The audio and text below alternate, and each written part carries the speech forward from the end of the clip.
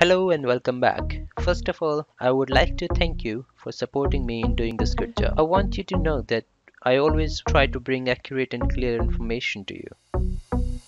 The sole purpose of me creating these videos is to help you understand those concepts that you always wanted to learn. At the end of this video, if you find it helpful, please do like, comment and share. If you are new to this channel, also hit the subscribe button in right bottom corner. With that being said, let's see what we have got today. Today I thought of doing a video on something else, but when I started my ASA and tried connecting Anyconnect, I couldn't connect. So I thought maybe, why not do another session on Anyconnect troubleshooting? So let's figure out what's wrong, why my Anyconnect is not connecting. Let me first show you the problem, what's happening. So I'm gonna go to my test PC and try connecting. Let's see what happens. This is my test machine. Let's open Anyconnect. So I already have a client profile in there. That's why it's showing me IT-VPN.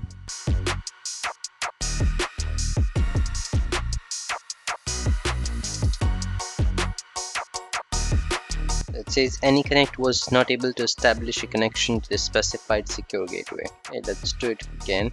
So I open Anyconnect and try connecting.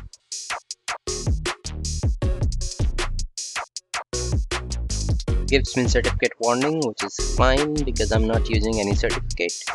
Connect anyway. Enter the username and password. So it says Anyconnect was not able to establish a connection to the specified secure gateway. Please try connecting again. Try to do some debugs on the ASA. So I'm gonna enable debug VPN Anyconnect 255. Go back to the test machine, connect again.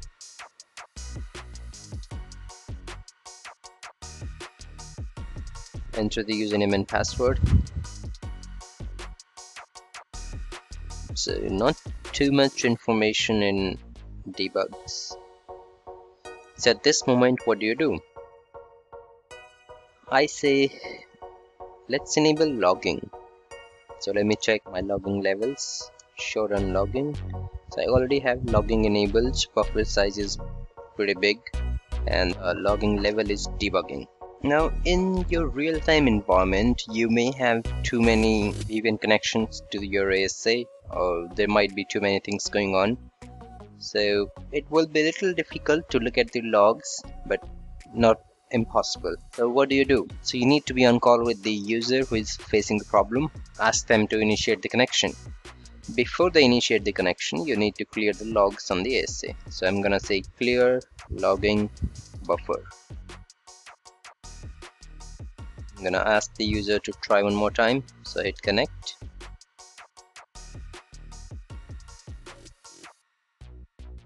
Enter the username and password and the error.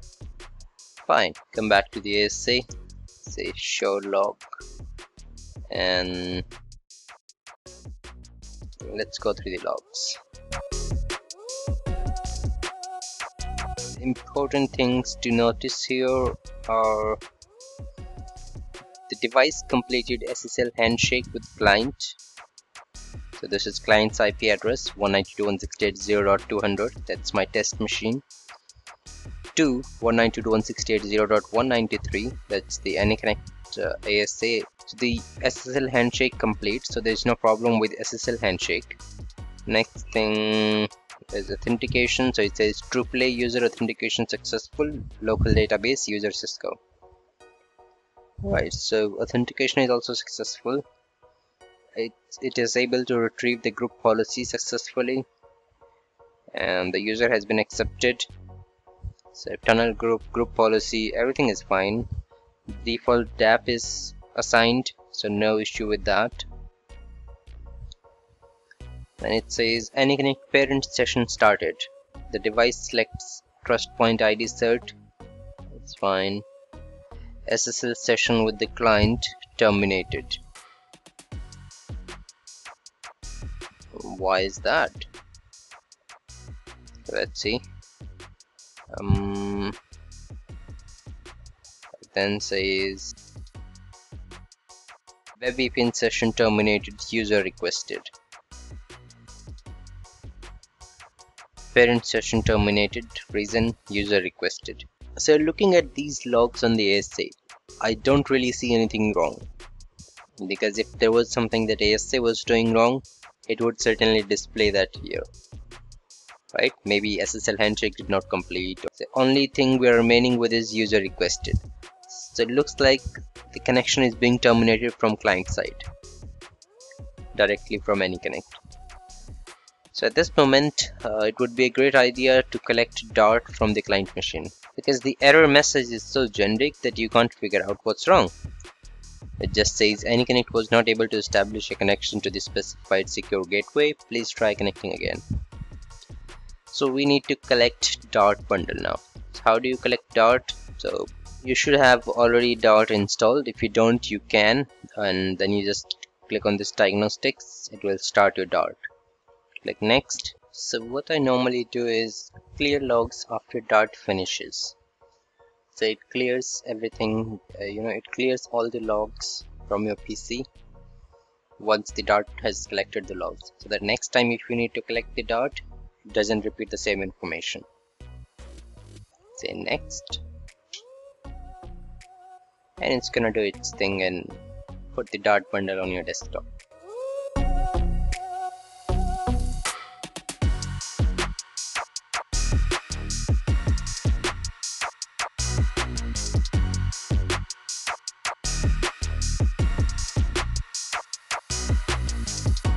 While it's doing that, I'll tell you a bit about Dart. So what Dart does is it collects logs from everything on your PC, like your network interfaces, adapters, ID, hard drive, the logs from everywhere. It collects those logs and puts them into a bundle. So you can email it if you have to email to Cisco Tech or somewhere else, or you can click on finish, because it has already created the Dart bundle and placed it at your desktop. So as you can already see it on mine, I'm gonna just hit finish. Close.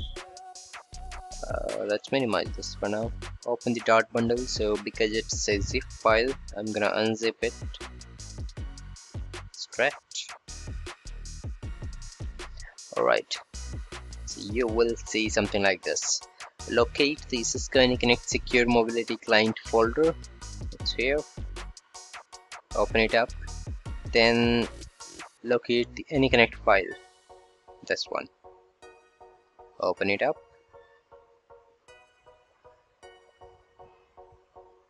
Next thing I need is a timestamp of the failed connection attempt, so that you can find from your Anyconnect. Just click on this settings icon here, message history. The last connection that failed was at 1:31 p.m. 1:31:28. Connection attempt failed. So I'm gonna look for this timestamp here. The times are visible here, you can see. So 1:31. I'm just gonna scroll down.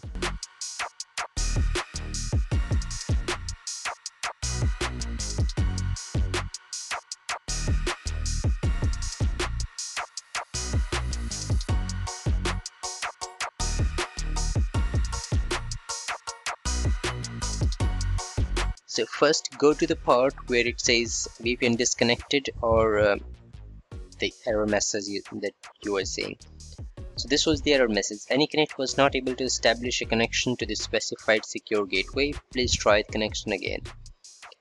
If the error message is here, that means anything that stopped this connection must have happened before this point. So we saw the error message at 1:31:28 seconds, right? So now we need to trace it back. So let's start looking back. I'm gonna scroll up. This was the error message. Let's scroll up. It says message type information sent to the user, connection attempt has failed. So this is again an informational message.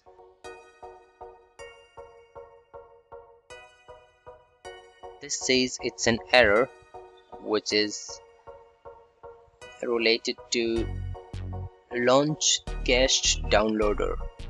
So it could not launch the cache downloader. because it terminated abnormally. Well, not really helpful. Let's scroll up. Then it says the thread has successfully completed execution, and we have some errors, but there is not much of description. So it says socket transport error bind, something related to binding something. Still not sure. Same error repeats. It's still at the same timestamp 131.28, so it all happens very fast. There looks something. So it says an attempt was made to access a socket in a way forbidden by its access permissions, unable to bind to 127.0.0.1 62523. So this is again of type error, and its source is AC VPN downloader. It's related to initiate listening. The file that has triggered this is common IPC TCP listen transport.cpp. Invoked function is bind. So it's trying to bind something and it's not able to, because you can clearly see an attempt was made to access a socket in a way forbidden by its access permission, unable to bind to this. Look at the next one. It again at the same location says common IPC. All these errors are related to something related to IPC. Now you have the error message in front of you, or probably this can give you an idea what's going on.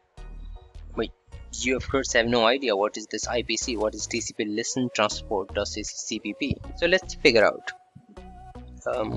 Let's first figure out what is IPC. I'm just gonna open a browser and search IPC. A socket is an IPC mechanism. It is an operating system resource that serves to let two processes communicate with each other. So it has something related to a process. Okay, let's get more details down. Let's try looking for this error, unable to bind to 127.0.0.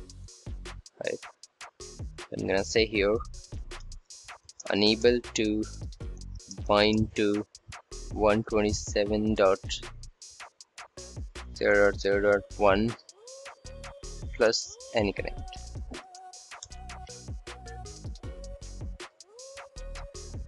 Look at the very first result. So someone has reported this to Cisco that Anyconnect fails, unable to bind to this, and look at the port number 62523. So that's the same port number that we were seeing in the dart. Approximately exact message. It probably has a solution.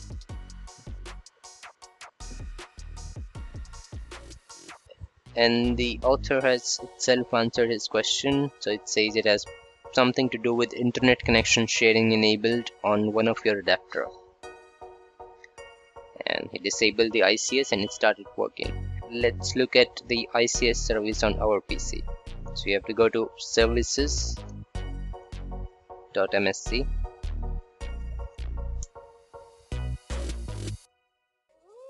Look for internet connection sharing. So this is it. Internet connection sharing started. This service should be stopped. It should not be started. That means your internet connection is being shared. Anyconnect does not feel safe to connect to such a network. So what I recommend is stop this service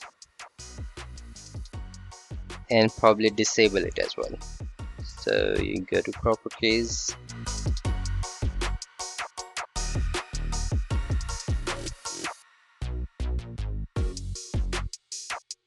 close this. Let's just minimize the dart for now.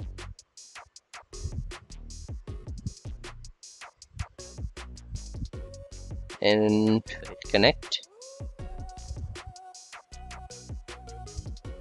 So it's asking for username and password.